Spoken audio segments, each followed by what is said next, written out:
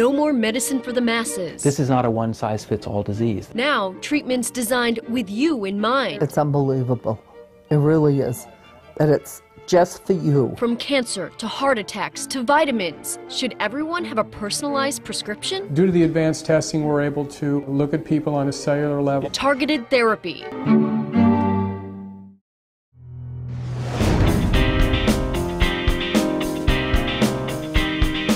200 years, we were involved in reactive medicine. We waited till somebody got sick and treated the symptoms. Now we could be more proactive with the genetic testing, more preventative with the advanced metabolic markers we could look at now, and actually treat the illness and the genetic susceptibilities before it happens.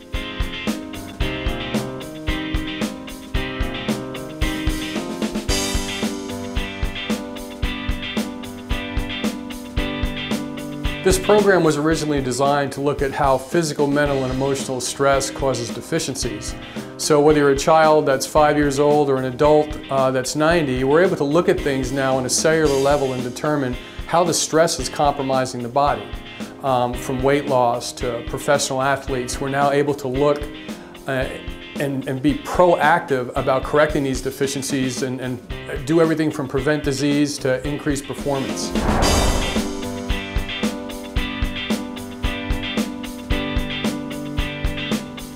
We know now that all disease starts out with nutritional deficiencies. So whether you're 5 years old or 90, if we could detect nutritional deficiencies and correct them, it's going to protect you for the future. Our educational center focuses on educating individuals and families, everything from diet to nutritional deficiencies to proper exercise.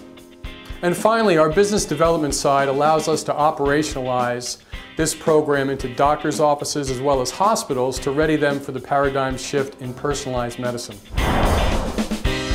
We have a very diverse client base. Let me give you an example. Ricky Zabala was a post-traumatic stress patient that was on multiple medications. We know now that the SSRIs, or the antidepressants, damage the prefrontal cortex. So over a year we were able to get him off the medication and balance his body and get him on the road to wellness. Scott Levitt was a heart attack victim, triathlete. Nobody really knew how Scott had a heart attack. Again, we dived in, looked at the metabolic markers and corrected his problem, working along with his cardiologist. Louis Amabile was a brain injury patient.